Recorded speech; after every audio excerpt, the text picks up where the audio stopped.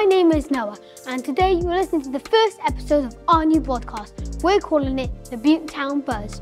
So this is it right now. Sit back, listen, and enjoy.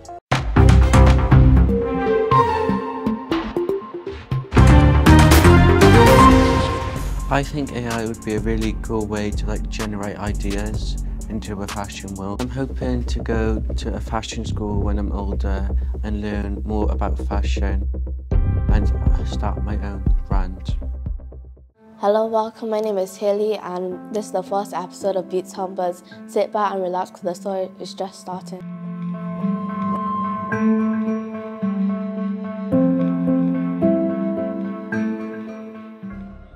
Yeah, it was pretty amazing. We pulled that off in just a few minutes last week.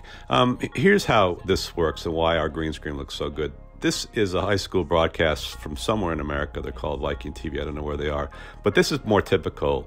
He's on a green screen, obviously, but it doesn't work. You can see around his hair, there's some like a light line around his hair. He's faded. He doesn't look like he belongs in that room. And I think this is where we take green screen to the next level. I think the trick with my students back in California and what we're doing right now is that we figured out a way to make green screen look a lot more professional and more real.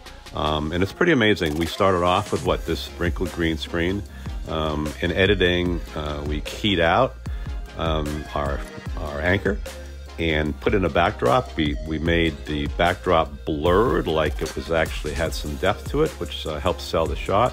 And then we started to build from there. Then we went in and this is what my students did, and I did this over the last year. We thought, well, let's give it some motion. So we did kind of basic motion. We're going to zoom in on the talent, which was cool, but we wanted something more dynamic. We wanted to make it look like the camera's moving. And so if you can see here, the camera is going to pan left to right. That's pretty cool. And now we're going to add the two together. Let's pan left to right and let's zoom in. And now we're really starting to sell the shot. This is looking much better than what we looked at with that other school. There's other things we can do as well. We can color correct. So we added contrast, made our anchor look like he's probably in like professionally lit with some dark on his left. We darkened the back of the set. We kind of enriched the colors.